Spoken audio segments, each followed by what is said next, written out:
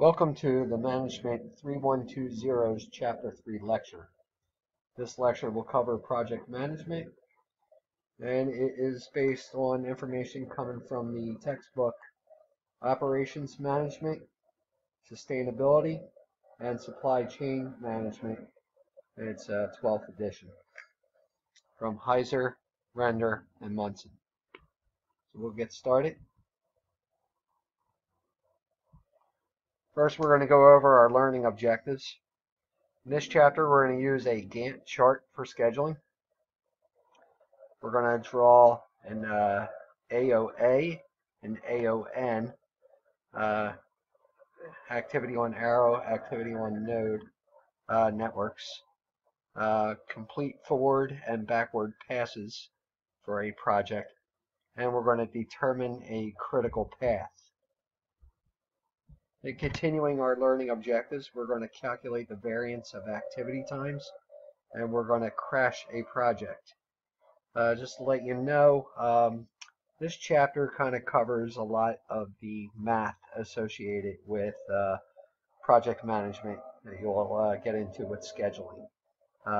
It's not all encompassing of all the key elements of a project management plan in accordance with the Project Management Institute standards.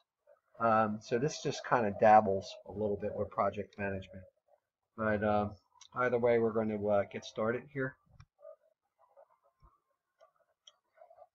So today's firms face a modern phenomenon, growing project complexity and collapsing product service life cycles. This evolution stems from awareness of the strategic value of time-based competition and a quality mandate for continuous improvement. Now, each new product or service introduction is a unique event, and it's a project. In addition, projects are a common part of our everyday life. We may be planning a wedding or a surprise party, remodeling a house, or preparing a semester class project, like a semester-long class project, like kind of we'll have some cumulative projects in this course. Scheduling projects can be difficult challenges for operations managers, and the stakes in project management are high. Cost overruns and unnecessary delays occur due to poor scheduling and poor control. So think about the characteristics that we covered in the previous slide. Now draw your attention to these two examples of projects. So can you identify the importance why either one would require the project to be expertly managed? So think about a construction project, as in our first example on the left. Visualize the importance of each task on the activities list, and how each task must be managed in regard to time, cost, quality, and scope. For example, if weather delays the construction of a house, adjustments will be required to ensure the foundation is poured before the roofer shows up to install the roof. If an issue surfaces and presents an unbudgeted cost, adjustments will need to be made in cost and possibly quality, for adjustments may have to be made to optimize the total budget without sacrificing key activities from being executed. Now, walls will still need to be constructed. You can't have a home without them. However, an unplanned increase in roofing material may result in the project manager revisiting and purchasing mid-grade wood instead of the planned premium wood, or offering the customer builder's grade amenities when premium amenities were originally planned. Construction project managers must be creative in the offerings because customers may not have the extra money to deal with the unplanned costs. Nevertheless, the project must go on. In regard to the research project, sticking with the scope of the research, sticking with the scope of the research can allow scope creep and broaden the focus of the research. So scope creep is a common term in project management where Um, in this case, you'd have a researcher not staying with the task in hand, staying within the scope of their research, and it'll kind of spread their project thin. And this happens quite often as emerging theories surface, causing researchers to follow new findings. The problem is that stretching a focus or a scope affects the time, it affects the quality, and affects the cost of the research. Time, quality, and cost are part of what project managers call the iron triangle, wherein you can't affect one without affecting the others. And a trained project manager will know how to mitigate the scope creep and keep the research focused within the scope of the project, ensuring the project is completed on time and within budget. Now, projects that take months or years to complete are usually developed outside the normal production system. So project organizations within the firm may set up to handle such jobs and are often disbanded when the project is complete. On the other occasions, managers find projects just part of their job. So the project management, actually the management of projects, involves at least three phases, which are depicted in figure 3.1 in the textbook and referenced on this slide. So first we have planning. Much like your management, your intro to management. This is a fundamental process of management. Planning. This phase includes goal setting, defining the project, and team organization. Next, you have scheduling. And this phase relates to people, money, and supplies to specific activities, and relates activities to each other. Kind of associates the activities with one another. Controlling. Here, the firm monitors resources, costs, quality, and budgets. It also revises or changes plans and shifts resources to meet time and cost demands. So this slide provides an illustration of the three phases with the corresponding activities. Notice the phases are not arranged in a linear fashion, and that's because project manager by nature is a cycle, facilitated by an iterative process. So these activities are iterative in nature, meaning that they are ongoing and constantly revisit or re-executed, which is why most projects have an integration technique built into the project plan. Now this slide provides an illustration of some of the activities associated with the planning phase. So here you have like the iron triangle, well, kind of representative of the iron triangle here. We have the time, cost. A lot of times you'll see that third section be quality or scope, because you can't affect one without the other. Or you'll see scope in the center, and you'll see quality there at the bottom. And then in the planning part, we're also defining the project. We're developing the work breakdown structure, or the WBS. And we are identifying the project team and what resources we have to work with.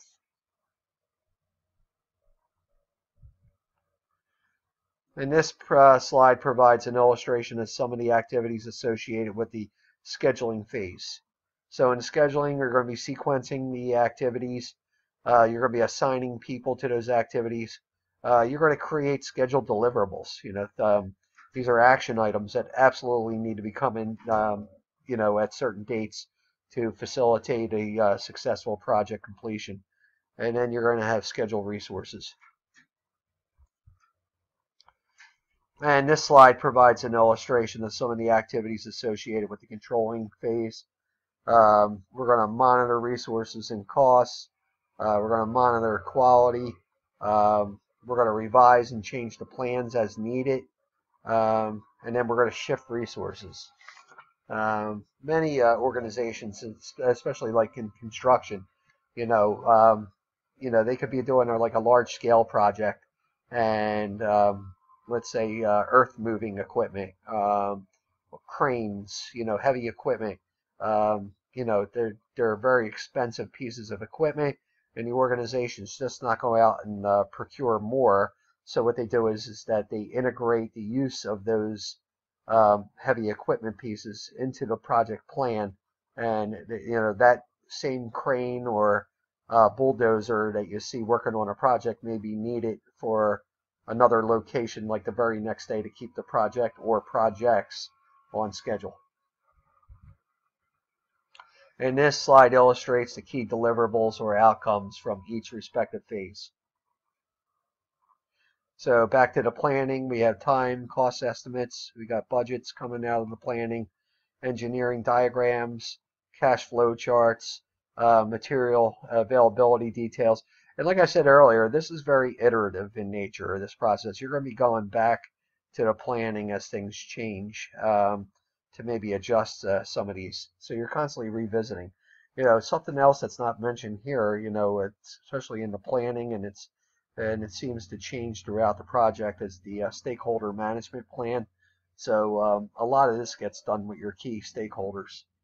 Scheduling, that's where you're doing your critical path, your PERT, your Gantt charts, milestone charts, and cash flow schedules.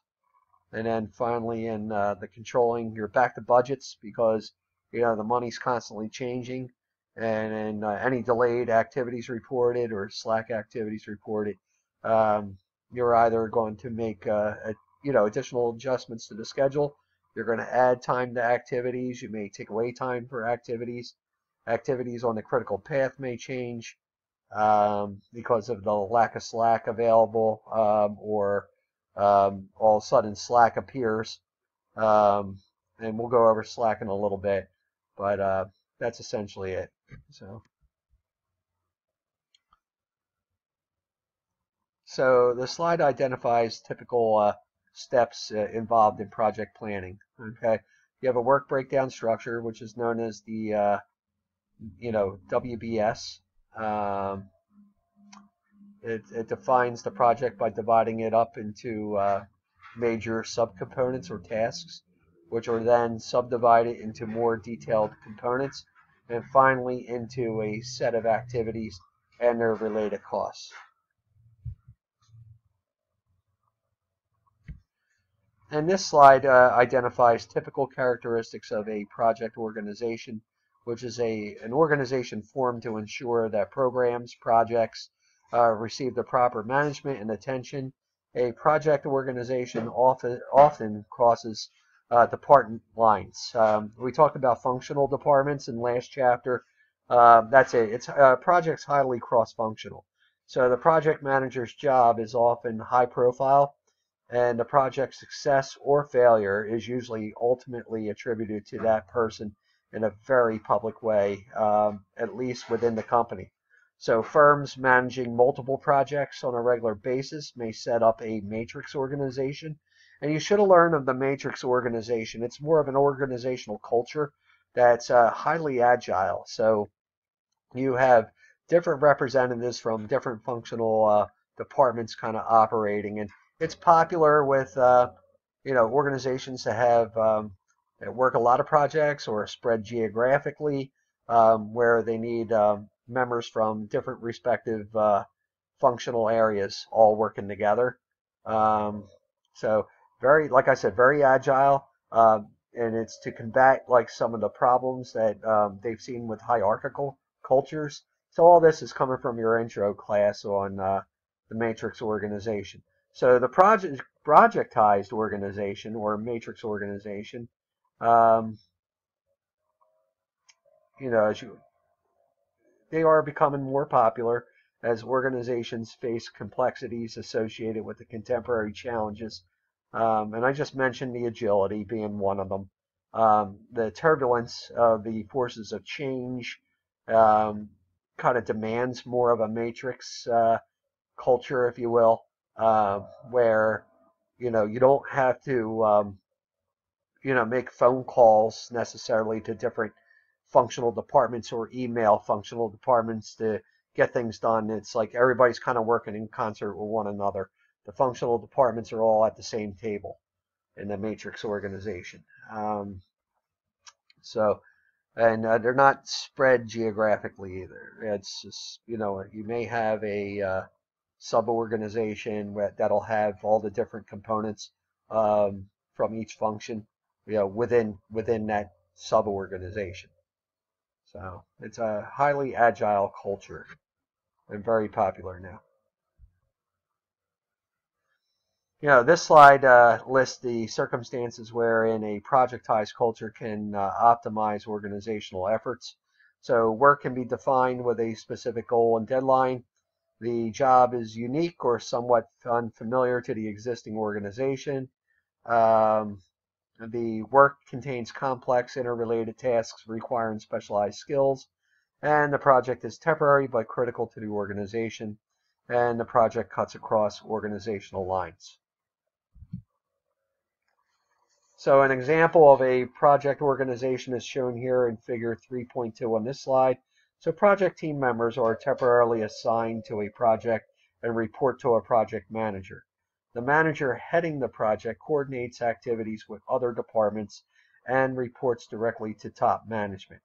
So number one, project managers receive a high visibility in a firm and are responsible for making sure that all necessary activities are finished in proper sequence and on time.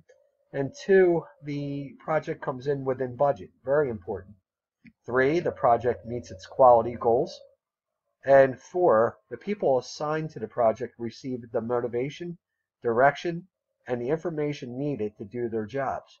This means that project managers should be good coaches and communicators and be able to organize activities from a variety of disciplines. And this slide provides an example of a matrix organization. The matrix structure assigns specialists from different functional departments to work on projects being led by a project manager. One unique aspect of this design is that it creates a dual chain of command because employees in a matrix organization have two managers, their functional manager and their product or project manager, who share authority. Sometimes, it causes a little bit of friction, or you may have to engage in a little conflict resolution between the two. Functional managers tend to not want to relinquish the grip of the authority on their department. But ultimately, if the project is making the organization a lot of money, the project manager may be able to, use the chain and get the authority that they need to kind of roll over or have authority over the functional manager if need be. So the project manager has the authority over the functional members who are part of his or her project team in areas related to the project goals. However, any decisions about promotions, salary recommendations, and annual reviews typically remain with the functional manager's responsibility. So that's kind of like what I said. They're in charge of the department, but if it comes to the project and decisions need to be made about the project, it's going to be the project manager.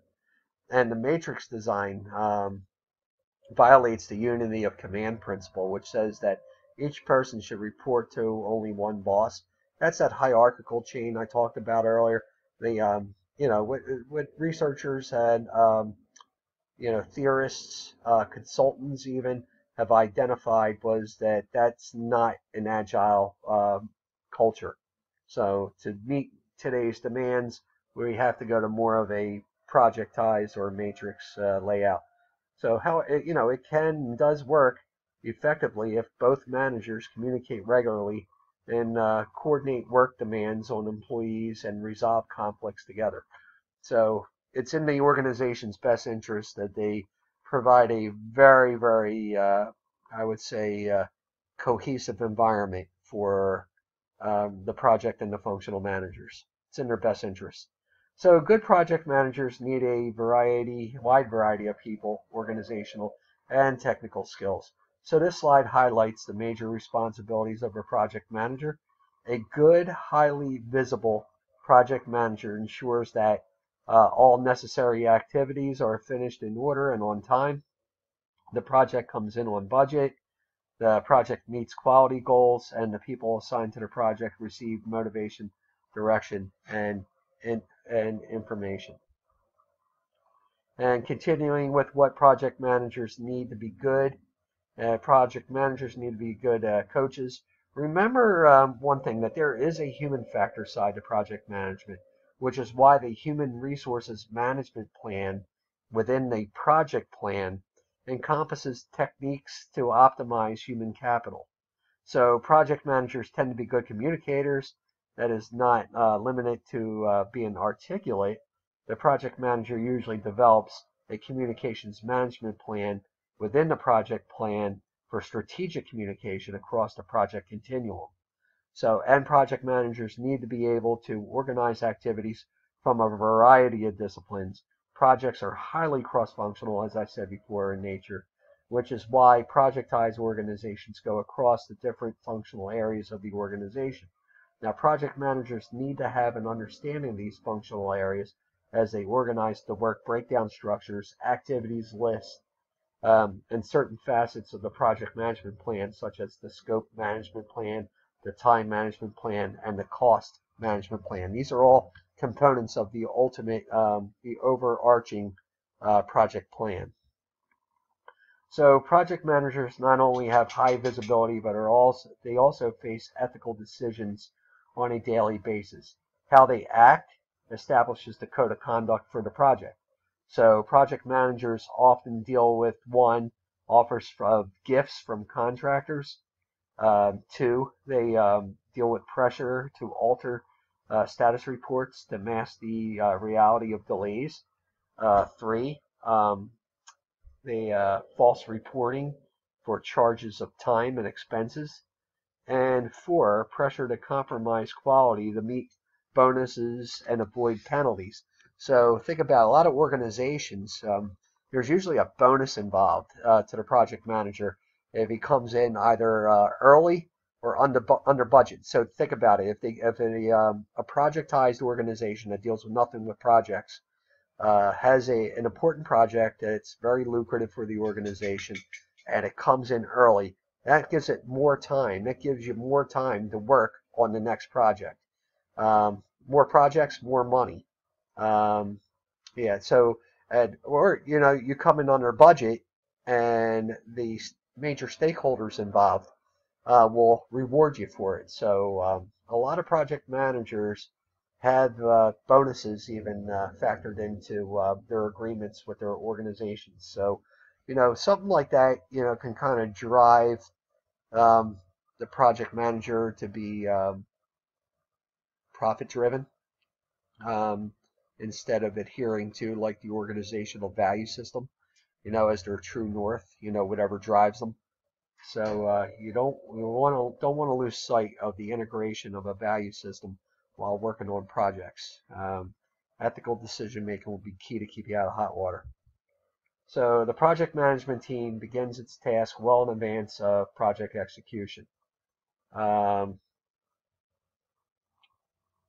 so that the plan can be developed. One of its first steps is to carefully establish the project's objectives and then break down the project into manageable parts. So these manageable parts are the components of what is known as the work breakdown structure, the WBS. Now, this work breakdown structure, you'll also, like I said, see it as WBS. If you see a WBS on a test, that's what we're talking about, as it will sometimes be referenced, defines the project by dividing it into major subcomponents or tasks, which are then subdivided into more detailed components, and finally into a set of activities and their related costs. Okay, so the division of the project into smaller and smaller tasks can be difficult, but it is critical to managing the project and to the scheduling success. Gross requirements for people, supplies, and equipment are also estimated in this planning phase. So the work breakdown structure typically decreases in size from top to bottom, as it's as depicted here in this slide. So level one, you have your level one. That's usually the project identification. That'll be like the project label, the project name, what's the overall project purpose, Level 2, major tasks in the project. These are your major ones. So here you have software design, cost management plan, and system testing. Level 3 are the subtasks that are associated with those major tasks. And then level 4 are activities or work packages to be completed. Okay, this is where you get to the nitty gritty. So this hierarchical framework can be illustrated with the development of Microsoft's operating systems like Windows 8. As we see in figure 3.3, the project creating a new operating system is labeled 1.0. The first step is to identify the major task in the project level, which is level 2 entries. And 3 examples would be the, like I said, the software design as identified in label 1.1, cost management plan as identified in label 1.2, and system testing, which is labeled 1.3. And the 2 major subtasks for 1.1 are development of a graphical user interfaces or GUIs, and labeled 1.1.1. And so you see here how everything's labeled and numbered, and creating compatibility with previous versions of Windows as labeled in 1.1.2. And the major subtasks for 1.1.2 are level 4 activities, such as creating a team to handle the compatibility with Windows 7, which is labeled as 1.1.2.1 in the WBS, as well as creating a team for the Windows Vista labeled as 1.1.2.2, and creating a team for the Windows XP labeled 1.2.2.3. So there are usually many level 4 activities as you see here.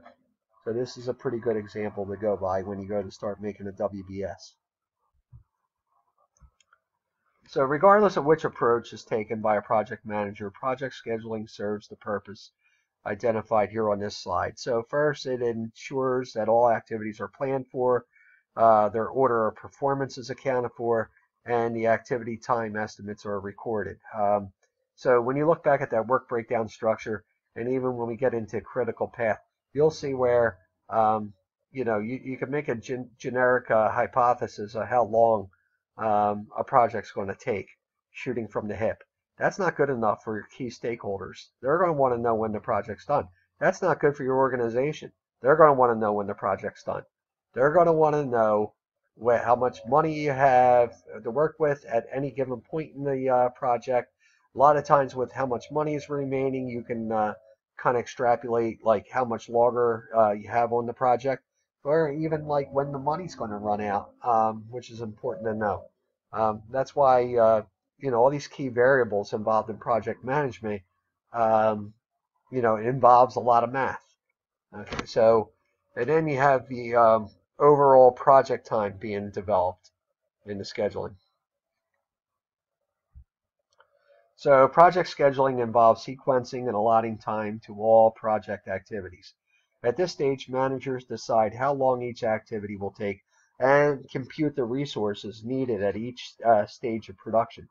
So managers may also chart separate schedules for personnel needs by type of skill, whether it's management, engineering, or pouring concrete, for example, or materials, the material needs. So whatever the approach taken by the project manager, project scheduling serves these several purposes. So first, it shows the relationship of each activity to others and to the whole project. It also identifies the precedence relationships among activities. It encourages the setting of realistic time and cost estimates for each activity, and it helps make better use of people, money, and material resources by identifying critical bottlenecks in the project. So one popular project scheduling approach is the Gantt chart. We talked a little bit about Gantt charts in the first chapter. Gantt charts are low-cost means of helping managers make sure that, one, activities are planned. 2, the order of performance is documented. 3, activity time estimates are recorded. And 4, overall project time is developed. So on simple projects, scheduling charts permit managers to observe the progress of each activity and to spot and tackle problems. Now, Gantt charts, though, do not adequately illustrate the interrelationships between activities and resources. So your program evaluation and review techniques, or PERT, is how it's known, and critical path method, the two widely used network techniques, do have the ability to consider precedence, relationships, and interdependency of activities. So again, that's your critical path method, or CPM, or PERT. So on complex projects, the scheduling of which is most always computerized, PERT and the CPM, or critical path method, thus have an edge over the simpler Gantt charts. So even on huge projects, though, Gantt charts can be used as summaries of the project status and may complement the other network approaches. A lot of times when you're meeting with your stakeholders, it's these Gantt charts or even like milestone charts. That's what they want to look at. They don't need to know all the nitty-gritty. They don't really want to get into all the details. A lot of times it's all about the milestones. Where are we at in the project? What's next? What have we successfully completed? What are we still working on? What's the hold up?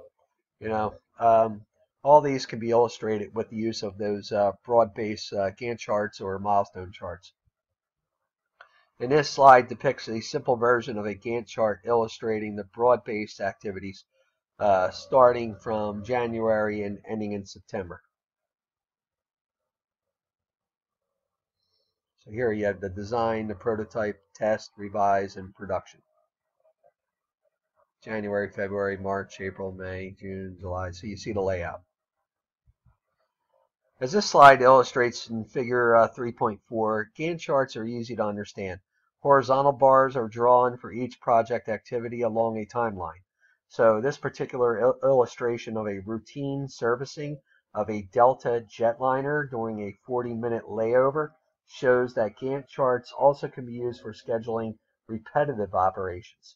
And in this case, the chart helps point out potential delays. So you want to see the operations management in action section of page 66 in the textbook. It's titled Delta's Ground Crew Orchestrates a Smooth Takeoff. And you'll get some additional insights on this by referencing that. And the control of projects involves close monitoring of resources, costs, quality, and budgets. So computerized software programs such as Microsoft Project produce a wide variety of reports and information gleaned from them, and it helps managers make adjustments. So, project controlling, like I said, it's the close monitoring of the resources, cost, quality, budgets. Feedback enables revising the project plan and shift resources, and computerized tools produce extensive reports. There are all the control mechanisms. So this slide identifies several popular project management software packages. You have Oracle Primavera, MindView, HP Project, Fast Track, and Microsoft Project, which we'll cover a little later. There's all kinds of software out there for project management. Like I said, this chapter really only covers a small facet of what project management really is all about. You have numerous parts. Each section of the plan is a plan in itself. And with just covering here the time and time management, we're covering here in this chapter, and we're covering the schedule. So those aforementioned programs that we just talked about produce a broad variety of reports, including like a detailed cost breakdown, labor requirements, cost and hour summaries, raw material and expenditure forecasts, Variance reports, very, very important. What are we supposed to be doing? Where are we supposed to be? And where are we actually at? Very important for the controlling part. Um, Time analysis reports and work status reports. So looking at the variety of reports, these are essential for project managers to make the data-driven decisions they need to make. Now we're back to talking about PERT and the critical path method again, the CPM. They were developed at around the same time, and most of their characteristics are the same. So the major differences is that PERT incorporates the uncertainty in task times by employing 3 time estimates for each activity. You have an optimistic, a pessimistic, and a most likely. With PERT, project managers can estimate probabilities of completing the project within certain time frames.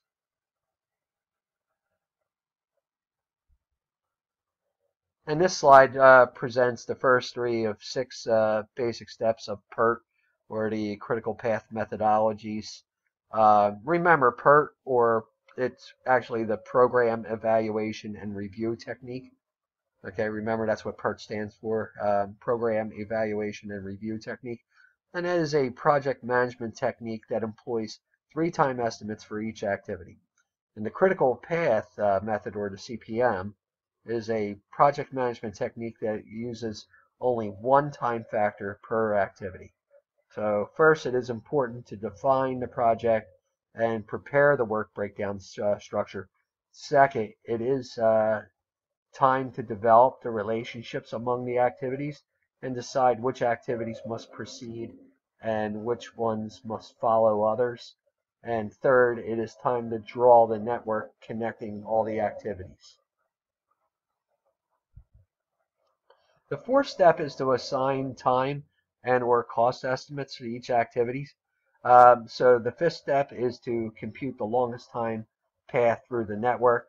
This step is referred to as the critical path. Okay, the longest time, you can have numerous activities fall within the start of the project and the longest time, but the real duration of the project is going to be highly associated with those activities that present the longest time on it. Doesn't matter what's in the middle. Your schedule is going to encompass start to finish. So the activities on the critical path present tasks that will delay the entire project if they are not completed on time. So managers can gain the flexibility needed to complete critical tasks by identifying non-critical activities and replanning, rescheduling, and reallocating labor and financial resources. And finally, the 6th step is to use the network to help plan, schedule, monitor, and control the project. Now, although PERT and the critical path differ in some extent in terminology and in the construction of the network, their objectives are pretty much the same. So, the analysis used in both techniques is very similar. The major difference is that PERT employs 3 time estimates for each activity. Remember that. PERT employs 3 time estimates for each activity. Now, these time estimates are used to compute expected values and standard deviations for the activity. So the critical path makes the assumption that activity times are known with certainty and hence requires only 1 time factor for each activity. So PERT and CPM are important because they can answer questions such as the following about projects with thousands of activities. Now, first question would be, is when will the entire project be completed? That's common. This needs to be known to meet customer needs, budgetary constraints, and for stakeholders' interests and engagement. Next question would be, what are the critical activities or tasks in the projects? That is, which activities will delay the entire project if they are late? And a critical task like obtain required permits seems important. Well, if it's special variances are involved to get those permits, it could delay the project to a degree that construction may be pushed into bad weather months. See how all this connects, where many of your tasks are going to end up being delayed. So now the whole project gets delayed. Therefore, it will demand risk management, as well as Herculean efforts in order to plan to ensure that a critical task is accomplished. They're very, very important and not to be ignored or taken lightly. The third entails identifying which are the non-critical activities, and these are the ones that can run late without delaying the whole project's completion. Um, the fourth is identifying the probability that the project will be completed by a specific date. So much is relying on this, therefore it is very, very essential to know. Now, moving on to the fifth question, at any date is the project on schedule, behind schedule, or ahead of schedule? Now, this question corresponds with concerns such as meeting customers and stakeholders' needs, if there is enough money remaining, if there will be enough money remaining at the end, which can foster extra bonuses for the project team.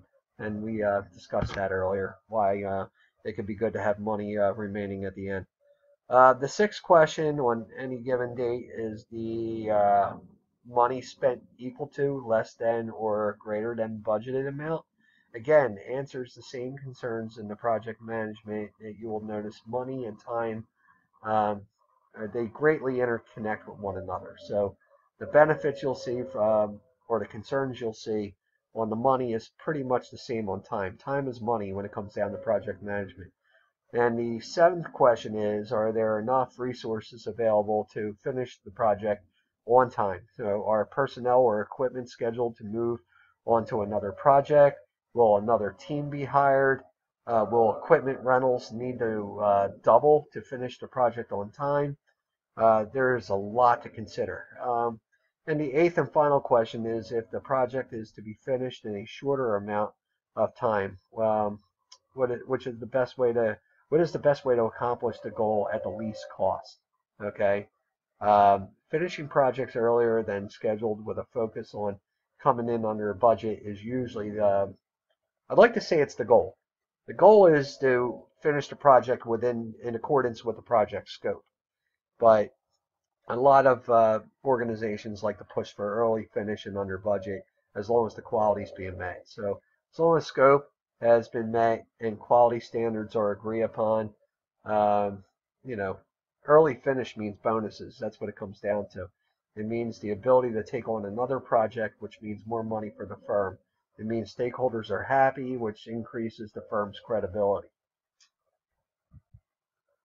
Now, the first step in the PERT, or the critical path method network, is to divide the entire project into significant activities in accordance with the work breakdown structure. Okay, so all this interrelates. It all interconnects.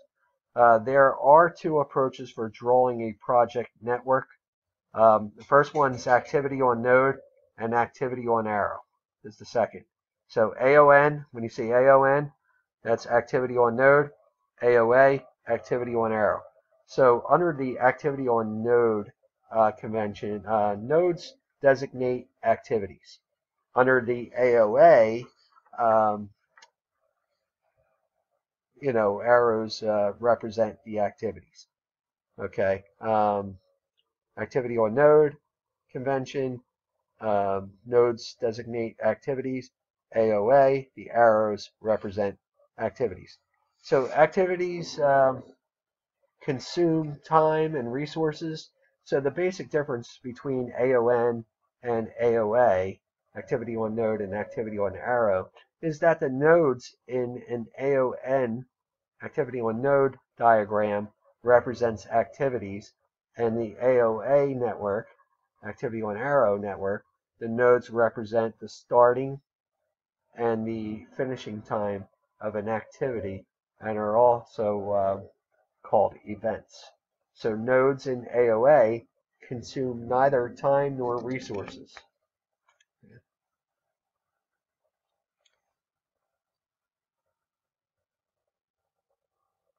And you can see on this slide, I'm going to leave it up here a little bit. See how it's spelled out, how it's laid out. Activity on node, you have your A to the B, the C. A becomes before B, which comes before C. And then it's laid out in activity on arrow, just like that. And here you have in example B, you have A and B must be both be completed before C can start. And then how it's depicted in the activity on arrow. Activity on node, B and C cannot begin until A is completed. That's how it would be represented.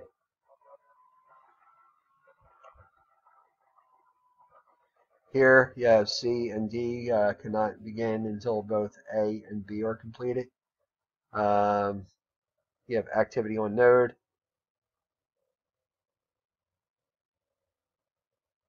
You can see where the arrow is going for A to both C and D. Because A needs to be completed before C or D even start, and the same goes for B. And then you see how it's represented in activity on arrow. And same thing for the next one. C cannot begin until both A and B are completed. D cannot begin until B is completed. And a dummy activity is introduced in AOA. You'll see sometimes dummy activities are added, and it's usually it'll be the start of a project, or it's just to fill a space.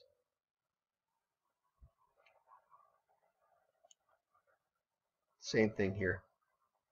B and C cannot begin until A is completed.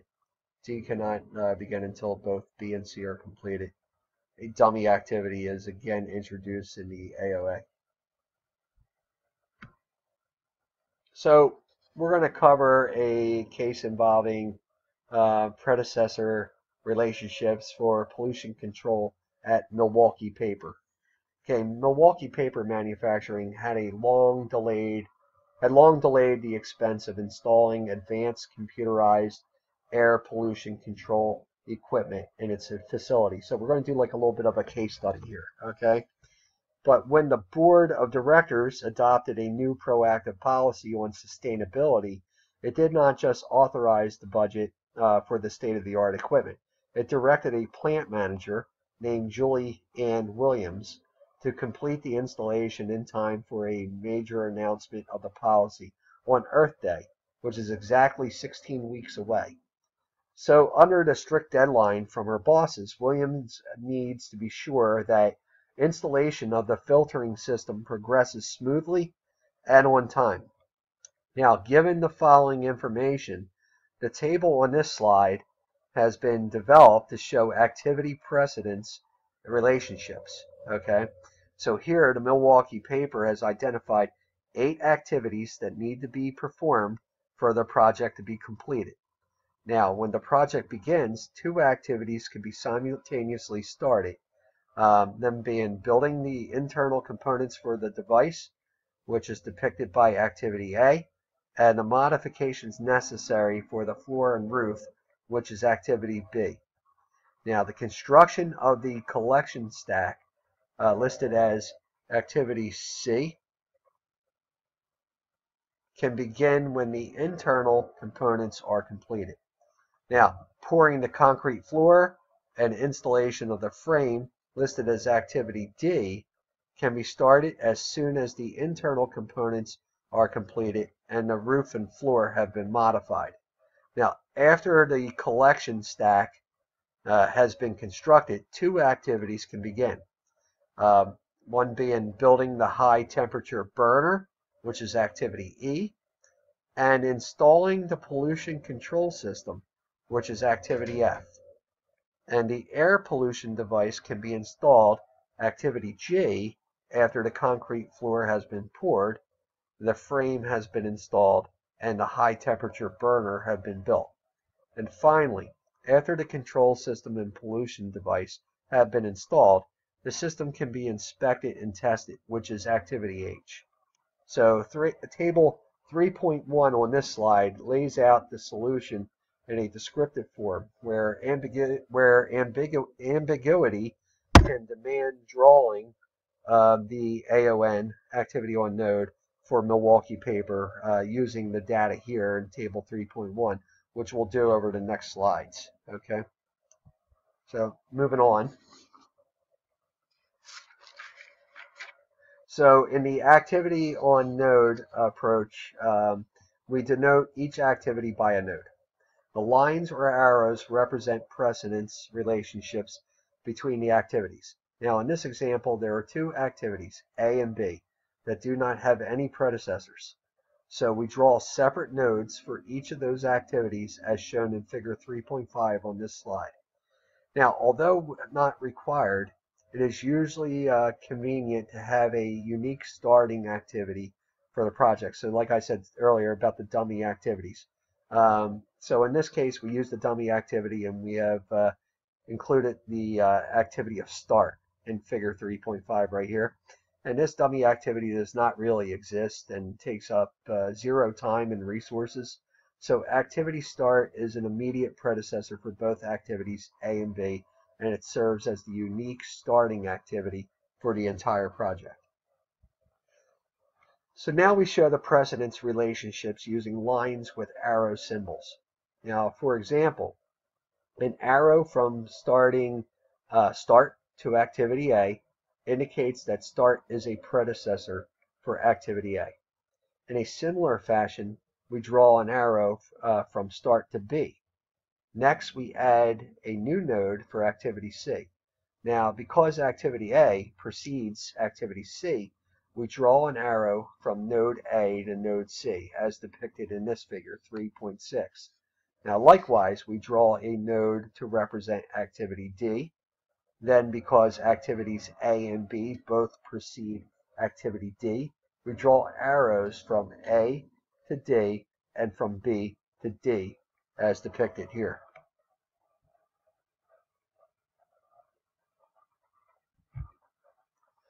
Now we proceed in this fashion, adding a separate node for each activity and a separate line for each precedence relationship that exists.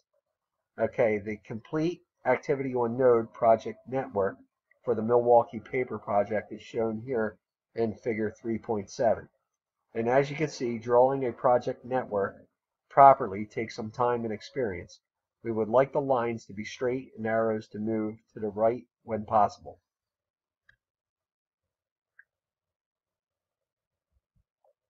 Now here we drew the complete activity on arrow project network for Milwaukee's paper's problem. We see that the activity A starts at event 1 and ends at event 2. Likewise, activity B starts at event 1 and ends at event 3. And activity C, whose only immediate predecessor is activity A, starts at node 2 and ends at node 4. And activity D, however, has two predecessors, activities A and B. Hence, we need both activities, A and B, to end up at event 3, so that activity D can start at that event. Now, however, we cannot have multiple activities with common starting and ending nodes in an activity on arrow network. So to overcome this difficulty in such cases, we may need to add a dummy line activity to enforce the precedence relationship. The dummy activity shown in figure 3.8 as a dashed line is inserted between events 2 and 3 to make the diagram reflect the precedence between A and D. So the remainder of the activity on arrow project network for Milwaukee's papers example is also shown.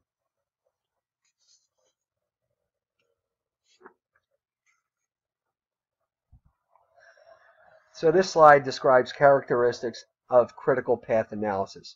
Looking back at the previous slides on the Milwaukee case study, let's assume that Milwaukee paper estimates the time required for each activity in weeks, as shown in table 3.2. And the table indicates that the total time for all eight of the company's activities is 25 weeks. However, because several activities can take place simultaneously, it is clear that the total project completion time may be less than 25 weeks. So to find out just how long the project will take, we will perform a critical path analysis for the network. So this slide contains the time estimates for Milwaukee, uh, for the Milwaukee paper example that will be used to illustrate the critical path analysis, which we will be covering momentarily.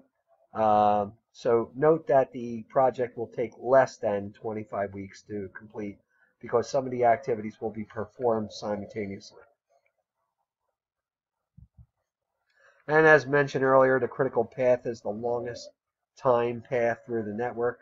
So to find the critical path, we calculate two distinct starting and ending times for each activity. Now, these are defined as follows. So early start, or represented by ES here, is the earliest time at which an activity can start, assuming that all predecessors have been completed. Early finish is the earliest time at which an activity can be finished.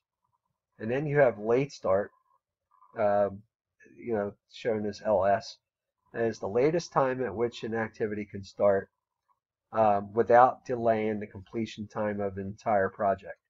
And this is like an examples like where you have, you have an end date to the project, right? And you're going to start, two activities simultaneously, and one maybe doesn't have to be simultaneously. I should take that back. You can actually hold up the start time on one because of the length of time that maybe another one that's going to run almost concurrently will take. So that's when that comes into handy, knowing what you can delay and what you can't. So again, like late start is the latest time at which an activity can start without delaying the completion time of the entire project.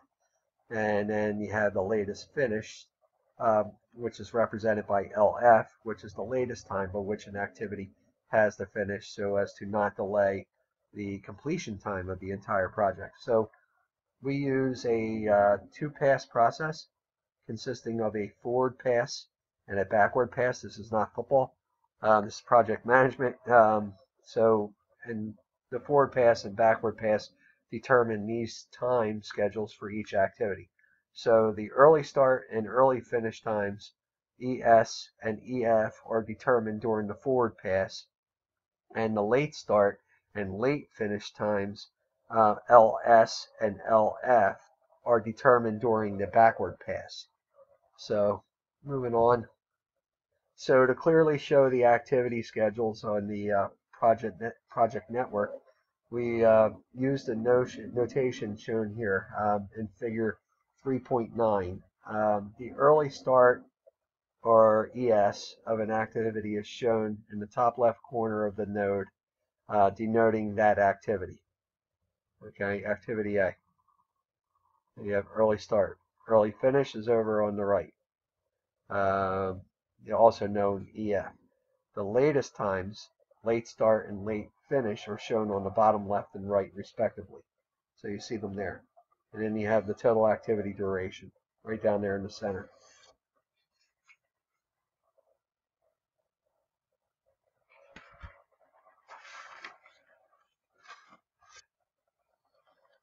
So this slide covers the earliest start time rule. Before an activity can start, all its immediate predecessors must be finished. If an activity has only a single immediate predecessor, its early start equals early finish of the predecessor. So if an activity has multiple immediate predecessors, its early start is the maximum of all early finish values of its predecessor. That is, early start equals early finish of all immediate predecessors.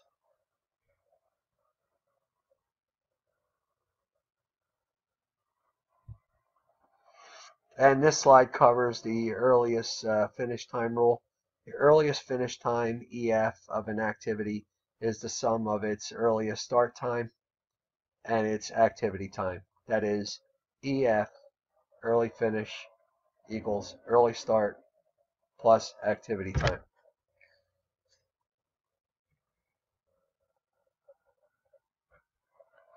And because activity start has no predecessors, we begin by setting its early start to 0. That is, activity start can begin at time 0, which is the same as beginning of week 1. If the activity start has an early start of 0, its early finish is also 0, since the activity time is 0. Next, we consider activities A and B, both of which have only start as an immediate predecessor. Using the earliest start time rule, the early start for both activities A and B equals 0, which is the early finish of activity start. See that? Early finish of activity start. Now, using the earliest finish time rule, the early finish for activity A is 2, which derives from 0 plus 2. So early finish of A is the early start of A, which is 0, plus 2, which is the duration.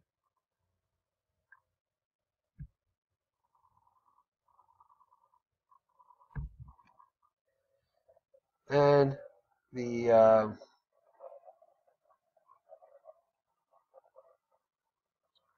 moving on to B.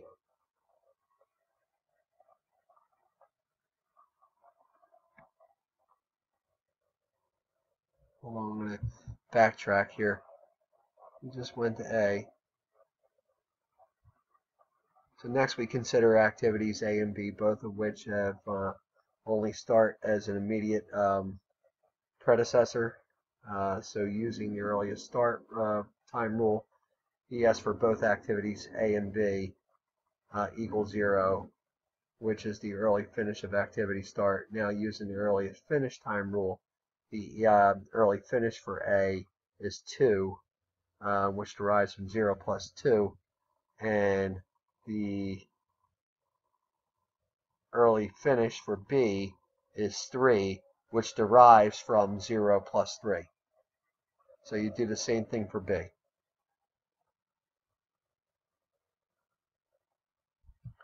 Now, since activity A precedes activity C, the early start of C equals the early finish of A, which equals 2. Now, the early finish of C is therefore 4, which derives from 2 plus 2.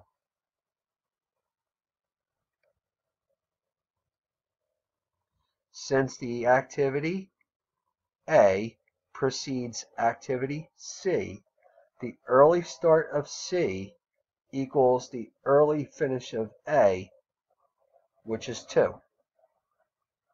The early finish of C is therefore 4, which derives from 2 plus 2.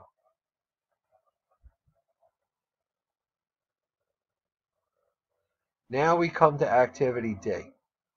Now both activities A and B are immediate predecessors for D, whereas A has an early finish of 2 and activity B has an early finish of 3. So using the earliest start time rule, we compute the early start time of activity D as follows. So early start of D equals the max, which is the early finish of A, or the early finish of B. So the max being 2 or 3, okay, you're going to go with 3. So the early finish, that is the early start of D is 3, because you're using the max. Which one was higher out of the 2 or the 3? Okay, so you just bring that over to the early start of D. Now, the early finish of D equals 7, and that derives from 3 plus 4, which is the duration. And so you have early start, duration, and then early finish is 7.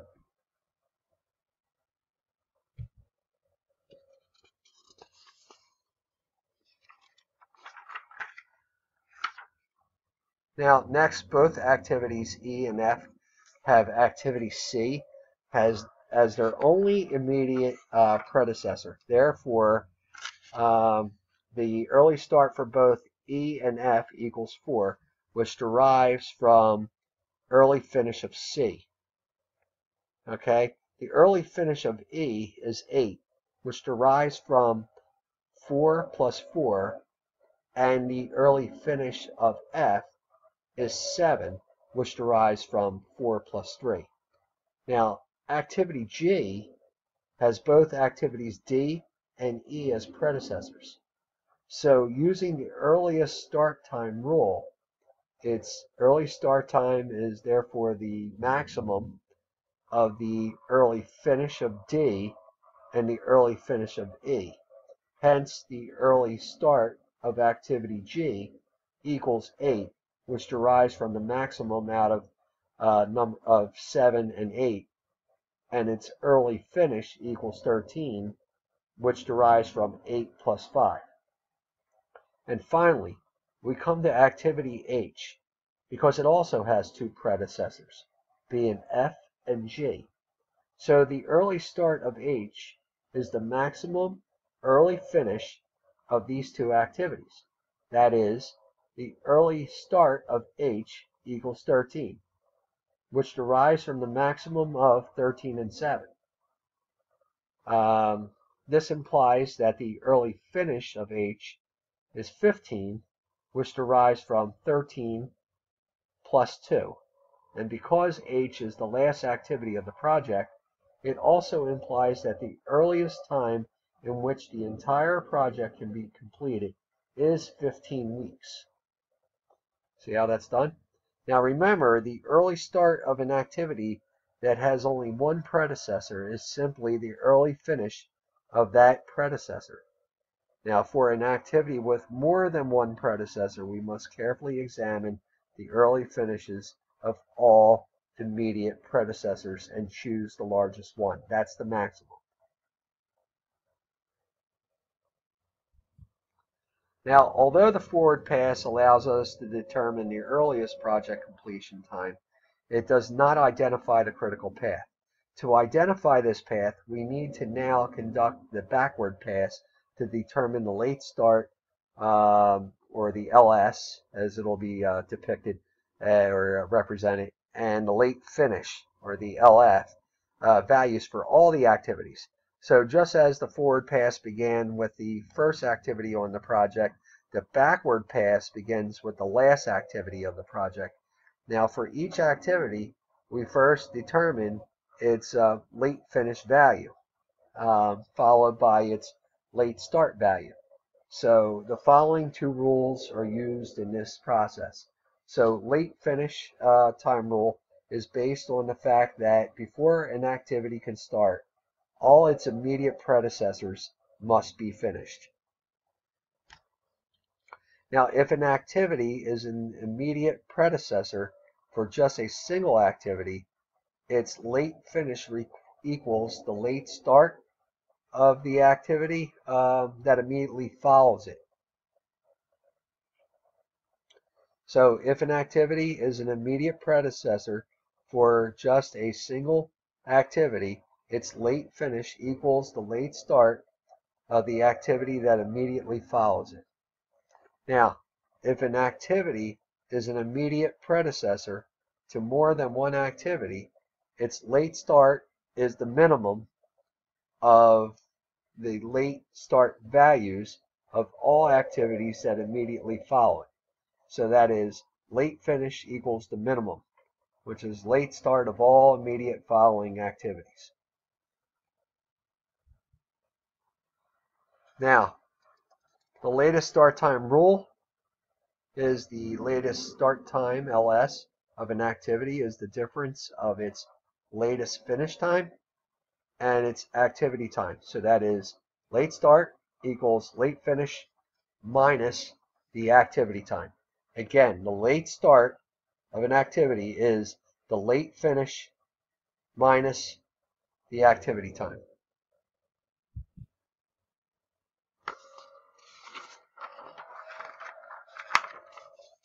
So now we're going to calculate the latest start and finish times for each activity in the Milwaukee Papers pollution project. So we're going to use figure 310 as a beginning point. Now you should follow along on page 74 in your textbook. Overlay 1 of figure 3.10. You'll see overlays in your textbook.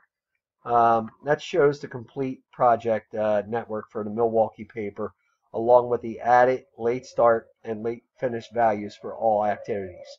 In what follows, we will see how these values were calculated. So we begin with assigning a late finish value of 15 weeks for activity H. That is, we specify that the latest finish time for the entire project is the same as the earliest finish time. Now, using the latest start time rule, the late start of activity H is equal to 13, which derives from the late finish minus 2, which is the activity duration, and then that gets you 13.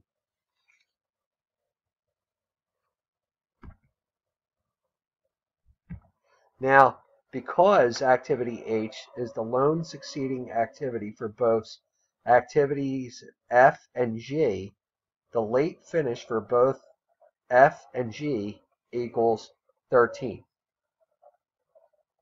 Now, this implies that the late start of G is H, which derives from the 13 minus 5, which is the activity duration, and the late start of F is 10, which derives from 13, which is the late finish, minus the activity duration, 13 minus 3.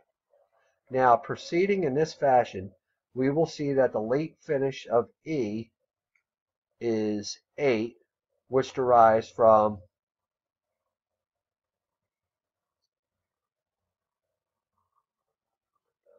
I'm sorry, I was looking at the slide there.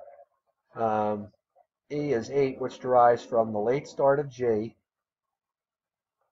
and its late start is 4, and that derives from 8 minus 4.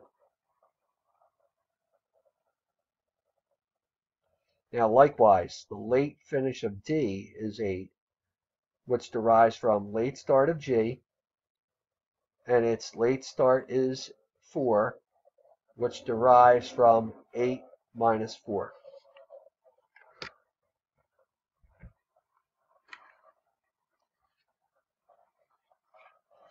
Now, we consider activity C, which is an immediate predecessor to two activities, E and F.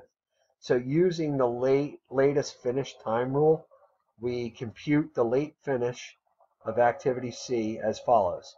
So late finish of C equals the minimum, which derives from the late start of E and the late start of F.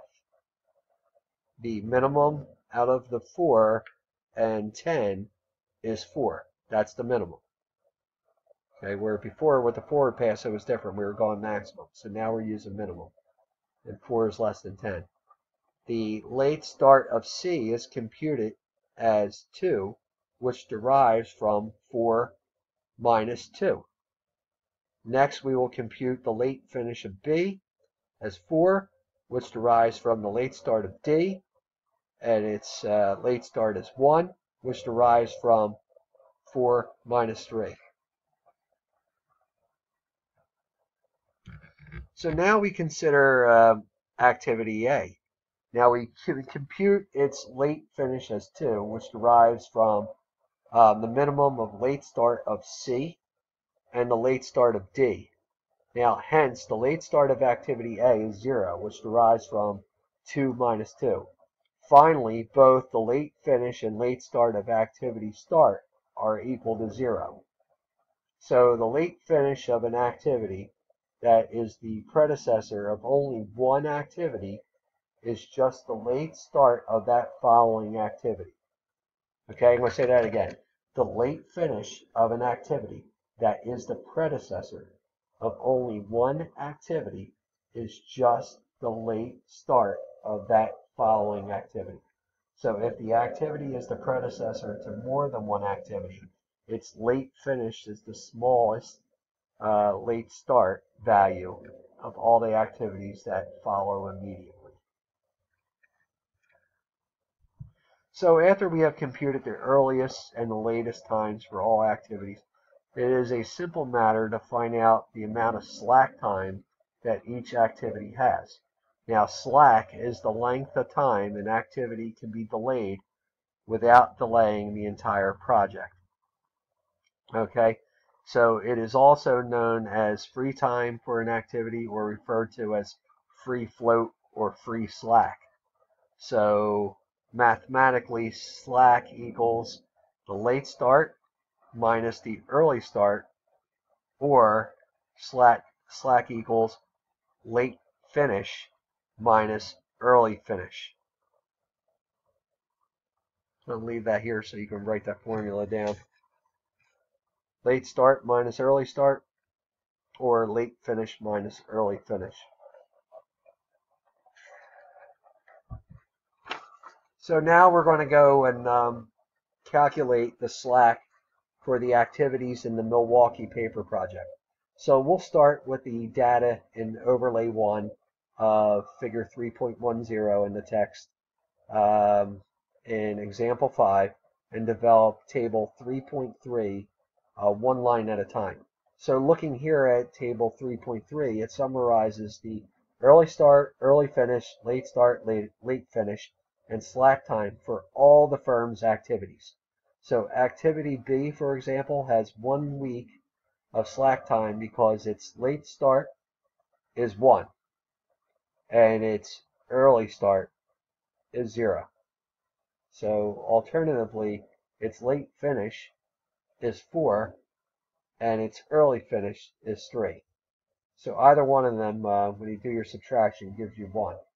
Now this means that activity B can be delayed by up to 1 week, and the whole project can still be finished in 15 weeks.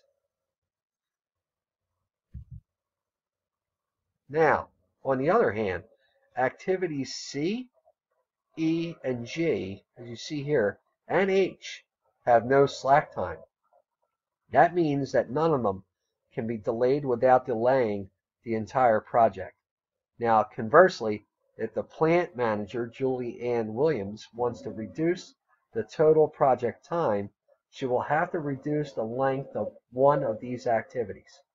So overlay 2 of figure 310 in the textbook shows the slack computed for each activity.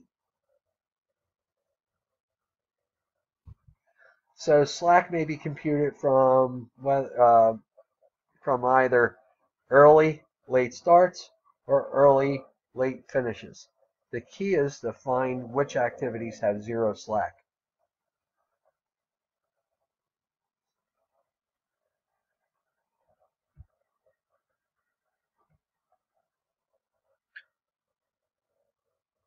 So activities with 0 slack on a critical path, it starts with the first activity in the project, terminates at the last activity in the project, and includes only critical activities. Now the activities with 0 slack are marked as being on the critical path, and the path is identified on this slide depicting activities A, C, E, G, and H, which have no slack.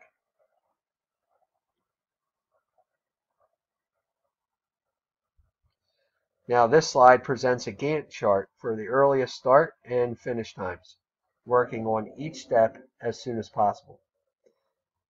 And this slide represents the latest start and finish times, more like what is known as a just-in-time approach. Just-in-time is actually a formal term in project management.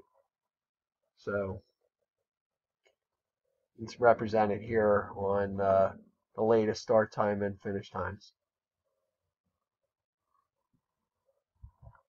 And in identifying all earliest and latest times so far and the associated critical paths, we have adopted the critical path method, the CPM approach of assuming that all activity times are known and fixed constraints. That is, there are no variability in activity times. However, in practice, it is likely that activity completion times vary depending on various factors. Now, for example, building internal components, which was represented by activity A for Milwaukee paper manufacturing, is estimated to finish in 2 weeks. Now, clearly, the supply chain issues such as late arrival of materials, absence of key personnel, and so on could delay this activity. So suppose activity A actually ends up taking 3 weeks. Now, because activity A is on the critical path, the entire project will now be delayed by 1 week to 16 weeks. So if we had anticipated completion of this project in 15 weeks, we would obviously miss our Earth Day deadline. So although some of the activities may be relatively less prone to delays, others could be extremely susceptible to delays. For example, like activity B, modify roof or floor, could be heavily dependent on weather conditions.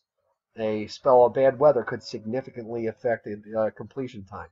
The PERT process or PERT methodology introduces the common occurrence of activity time uncertainty, which may be particularly applicable for a new project incorporating new activities or personnel. So we cannot ignore the impact of variability in activity times when deciding the schedule for the project. So the PERT addresses this issue. Now, in PERT, we employ a probability distribution based on 3 time estimates for each activity as follows. So first, we look at the optimistic time. That's represented by a lowercase a, and this is the time an activity will take if everything goes as planned. In estimating this value, there should be only a small probability, say 1 in 100, that activity time will be under the projected time. Okay. Optimistic time is the best activity completion time that could be obtained in a PERT network. And then you have the pessimistic time, which is represented by a lowercase b. And this is the time an activity will take assuming very unfavorable conditions. So in estimating this value, there should only be a small probability, also 1 in 100, that the activity time will be greater than the projected time. So pessimistic or less than the projected time. So the pessimistic time is the worst time that could be expected in a PERT network.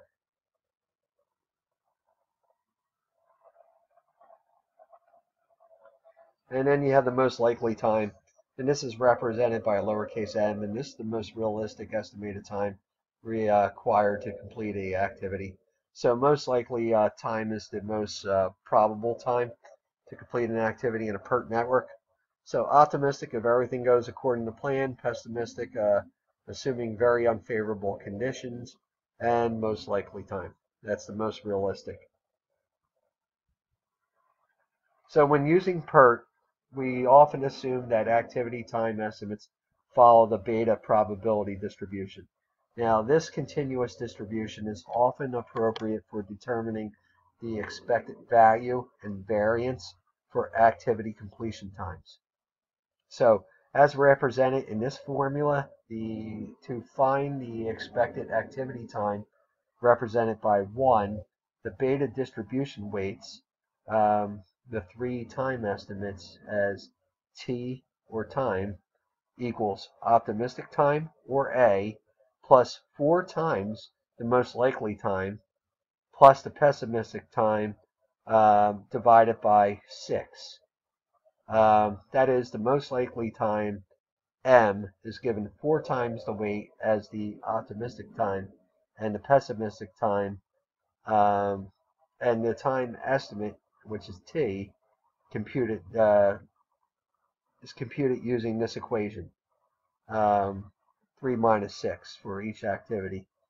Um,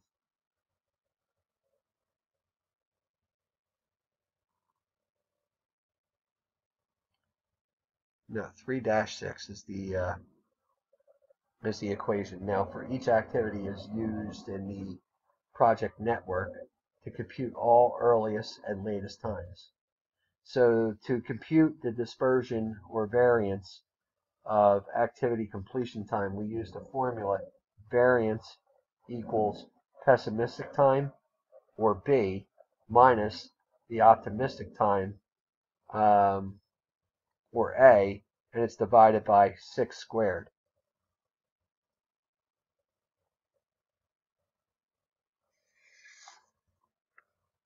It's divided by 6 and then squared.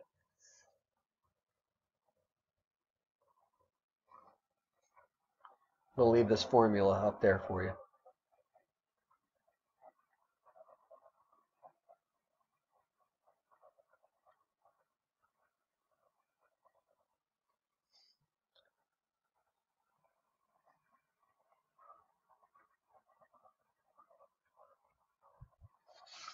So this slide reminds us that the optimistic and the pessimistic times should be chosen such that there should only be about a 1% chance of the activity actually taking shorter than or longer than those 2 times respectively.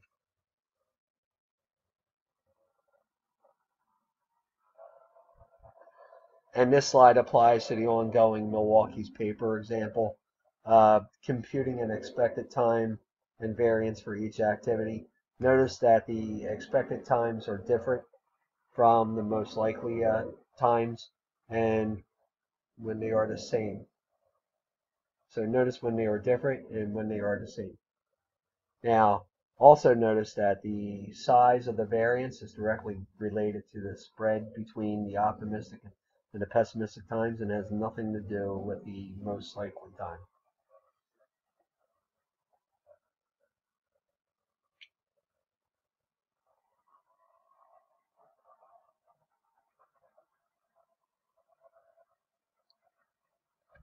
And this slide presents the formula for the variance of the entire project. So by assuming that the activities are interdependent, this value is simply the sum of the individual activities on the critical path.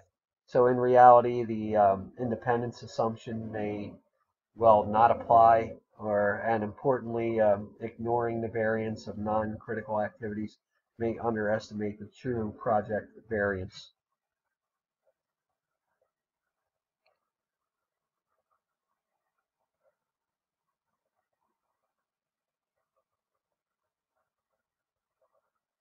So this illustration computes the project variance for the ongoing Milwaukee paper example. So because activities are interdependent, we can add the variances of the activities on the critical path and then take the square root to determine the project standard deviation. So from example 8, table 3.4, we have the variances of all the activities on the critical path. Now specifically, we know that the variance of activity A is 0.11. The variance of activity C is 0.11, and the variance of activity E is 1.0. The variance of activity G is 1.78, and the variance of activity H is 0.11.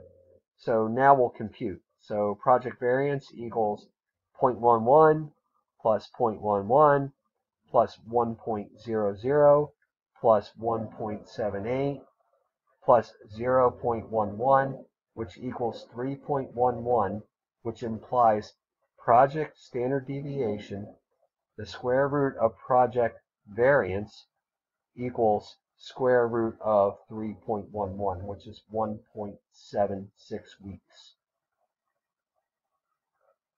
So management now has an estimate not only of expected completion time for the project, but also of the standard deviation of that estimate. So how can this information be used to help answer questions regarding the probability of finishing the project on time? PERT makes two assumptions. First, the total project completion times follow a normal probability distribution. And two, activity times are statistically independent.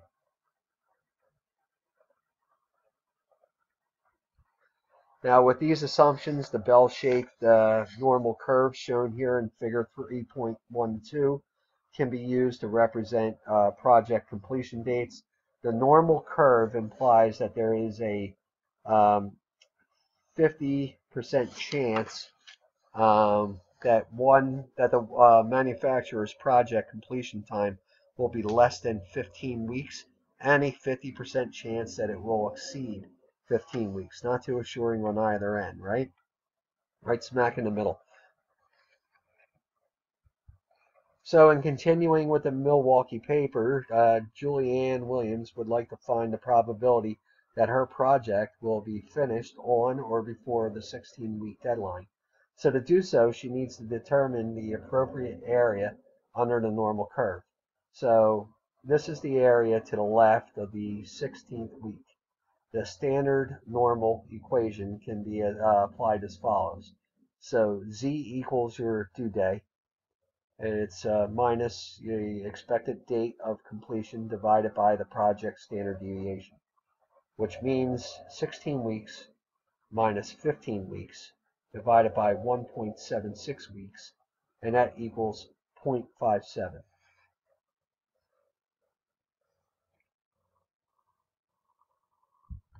Now, where Z is the number of standard deviations, the due date or target date lies from the mean or the expected date. So referring to the normal table in Appendix 1 in the textbook, it's alternatively using the Excel formula, we find the value, the Z value of 0.57 to the right of the mean indicates a probability of 16 weeks or less. And this is illustrated here in figure 3.13.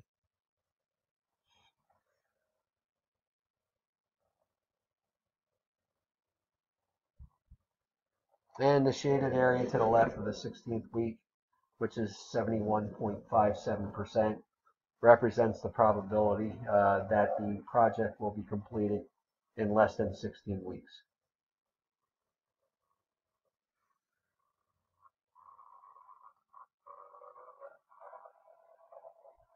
So let's say Julianne Williams is worried that there is only a 71.57% chance that the pollution control equipment can be put into place in 16 weeks or less. She thinks that it may be possible to plead with the board of directors for more time.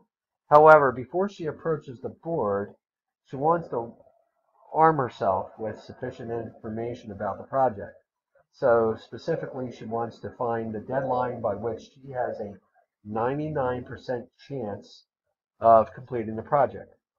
So she hopes to use her analysis to convince the board to agree to this extended deadline, even though she is aware of the public relations damage the delay would cause. So clearly, this due date would be greater than 16 weeks. However, what is the exact value of this new due date? That's the question.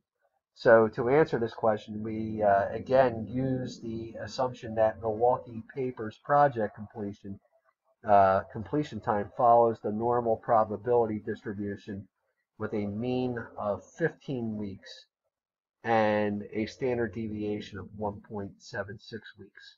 So Julie wants to find the due date that, given her company's project, a 99% chance of on-time completion. So she first needs to compute the Z value corresponding to 99%, as shown in figure 3.14. Mathematically, this is similar to example 10, except for the unknown is now the due date rather than Z.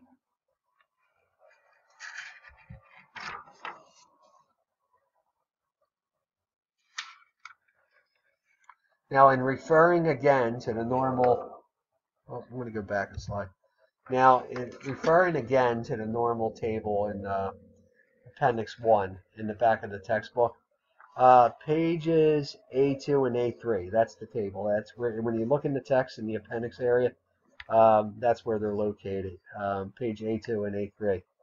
Using the Excel formula, we identify a z value of 2.33 as being closest to the probability of 0.99. That is, Julianne Williams' due date should be 2.33 standard deviations above the mean project completion time.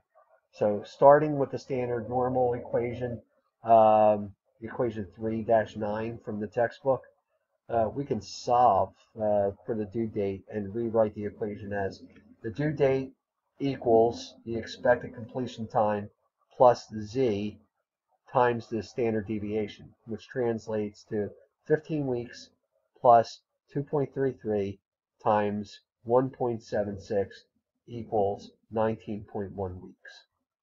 So if Williams can get the board to agree to give her a new deadline of 19.1 weeks or more, she could be 99% sure of finishing the project by the new target date. So in our discussion so far, we have focused exclusively on variability and the completion times of activities on the critical path. Now, this seems logical because these activities are, by definition, the more important activities in a project network. However, when there is a variability in activity times, it is also important that we investigate the variability in the completion times of activities on the non-critical paths. And this slide summarizes the major results from the ongoing Milwaukee paper example up to this point in the presentation. So what has the project management provided so far? The project's expected completion time is 15 weeks. There is a 71.57% chance the equipment will be in place by the 16-week deadline. 5 activities, A, C, E, G, and H, are all on the critical path, and 3 activities, B, D, F, are not on the critical path and have some slack time, and a detailed schedule is available. So now we're going to talk about crashing. So crashing is shortening the activity time in a network to reduce time on the critical path. So total completion time is reduced. So in other words, crashing involves finding ways to shorten project activity times in order to speed up the overall project completion time. So why is this important? Well, construction projects in particular often carry huge penalties for each day late. So the cost of crashing or shortening an activity depends on the nature of the activity.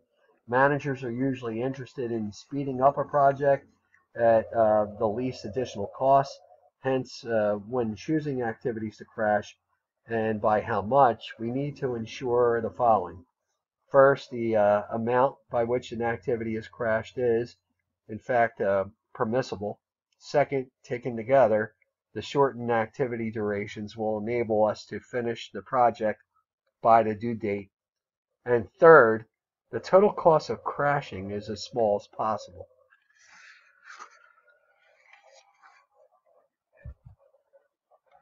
So crashing a project involves 4 steps. The first step is to compute the crash cost per week or other time period for each activity in the network. If crash costs are linear over time, the formula illustrated on this slide can be used. Crash cost per period equals crash cost minus normal cost divided by normal time minus crash time. Excuse me. So using the current activity times from the find the critical path in the project network and identify the critical activities. So that's step 2. It's using the current activity times, find the critical path in the project network, and identify the critical activities. Step 3, if there is only one critical path, then select the activity on this critical path that A, can still be crashed, and B has the smallest crash cost per period. Now, crash this activity by one period. If there is more than one critical path, then select one activity from each critical path such that A, each selected activity can still be crashed, and B, the total crash cost per period of all selected activities is the smallest. So crash each activity by one period. It's important to note that the same activity may be common to more than just one critical path. So you may have two critical paths or more. Now moving on to the fourth step, I'm going to update all activity times. So if the desired due date has been reached, stop. If not, return to step 2. It's really easy. And this slide shows how to crash the ongoing Milwaukee Paper example by 2 weeks. Suppose the plant manager at Milwaukee Paper Manufacturing has been given only 13 weeks instead of 16 weeks to install the new pollution control equipment, which is an excellent example here to use for you. As you recall, the length of Julie Ann Williams' critical path was 15 weeks, but she must now complete the project in 13 weeks. So Williams needs to determine which activities to crash and by how much to meet this 13-week due date. So naturally, Williams is interested in speeding up the project by 2 weeks at the least additional cost. So the company's normal crash times and normal and crash costs are depicted in table 3.5 on this slide. Okay, normal and crash times and normal and crash costs. Okay, so note, for example, that activity B's normal time is 3 weeks. The estimated used in computing the critical path, and its crash time is 1 week. This means that activity B can be shortened by up to 2 weeks if the extra resources are provided. So the cost of these additional resources is $4,000, which essentially is the difference between the crash cost of $34,000 and the normal cost of $30,000. So if we assume that crashing cost is linear over time, that means the cost is the same each week. Activity B's crash cost per week is $2,000, which was derived from taking the $4,000 and dividing it by 2.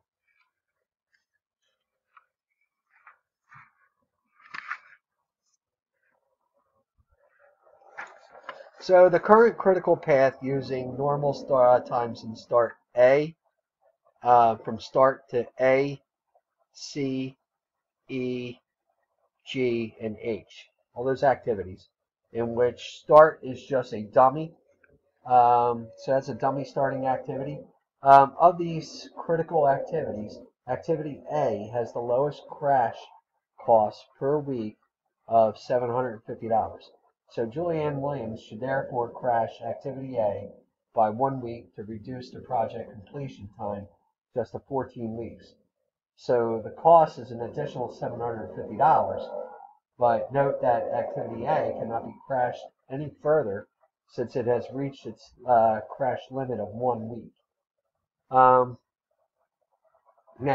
at this stage, the original path, which is start to A, to C, to E, to G, and H, remains critical with a completion time of 14 weeks. However, a new path start to B. All right, so the new path goes from start to B to D to G and H. That remains critical with a completion time of 14 weeks too. Hence, any further crashing must be done to both critical paths. Okay, because they're both equaling 14 at this point. So on each of the critical paths, we need to identify one activity that can still be crashed. So we also want the total cost of crashing an activity on each path to be the smallest. So we might be tempted to simply pick the activities with the smallest crash cost per period in each path. Now, if we did this, we would select activity C from the first path and activity D from the second path. Now, the total crash cost would be $2,000, which derives from adding the cost of each. Each one's $1,000. But now we spot, though, that activity G is common on both paths, which is pretty efficient. If we crash G, we're taking care of both paths. So as by crashing G, we will simultaneously reduce the completion time of both paths, even though the $1,500 crash cost for activity G appears higher than that of activity C and D respectively. We would still prefer crashing G because the total cost will be only $1,500 compared to the $2,000. So when you look at the two activities, C and D, it was totaling $2,000. If you look at them individually, they were $1,000, and then G would appear to be more. But that's not the case because we would have to crash both of them for the same amount of time. So it's much more efficient to crash G. Now, to crash the project down to 13 weeks, Williams should crash activity A by 1 week and activity G by 1 week. So the total additional cost will be $2,250, which derives from adding the $750 cost of A and the $1,500 cost of G. Now this is important because many contracts or projects include bonuses for penalties for early, late, and early start finishes. So you want to know this. Also, too, in the risk management plan, there may be, monies for crashing, a plan for crashing.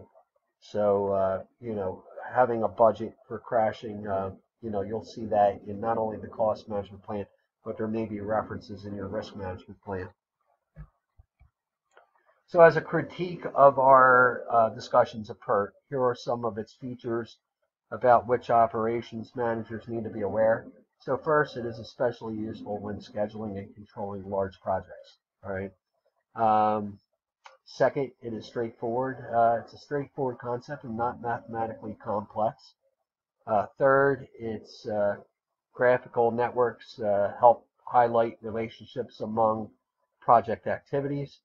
And the fourth reason is the critical path and slack time analysis help pinpoint activities that need to be closely watched.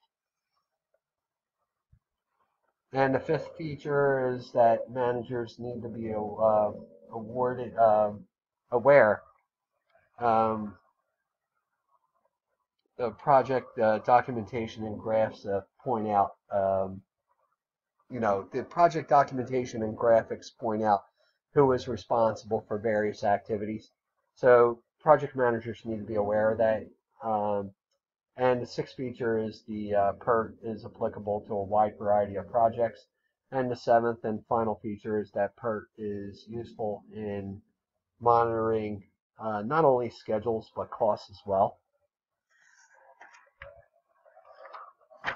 And along with the great features, there are some limitations associated with PERT. First, project activities have to be clearly defined and independent and stable in their relationships. Second, the precedence relationships must be specified and networked together. Third, time estimates tend to be subjective and are subject to fudging by managers. And finally, there is an inherent danger in placing too much emphasis on the longest or critical path. So near critical paths need to be monitored closely as well. And this approach discusses the approaches discussed so far are effective for managing small projects. However, for large or complex projects, specialized project management software as seen here. And this is Microsoft Project. I mentioned it earlier in the lecture. This is highly preferred. And this slide just illustrates what a Gantt chart looks like using the project management software. And Microsoft Project can schedule a project in network format using the critical path as illustrated here on this slide. And this slide shows the monitoring capabilities of the software. After about 6 weeks, 3 activities, A, B, and C, have been completed, but 3 others, D, E, and F, are still behind schedule, as you see here. So software does a lot of the work for you, and it's essential if you're going to become a project manager. You get really good at using the software, very proficient. And this slide depicts an additional tracking mechanism associated with the software. Activity A, 100% completed, B, 100%, C, 100%, and so forth. So this concludes the Chapter 3 lecture. Please check all the expectations and deliverables associated with this chapter, and I will see you in Chapter 4.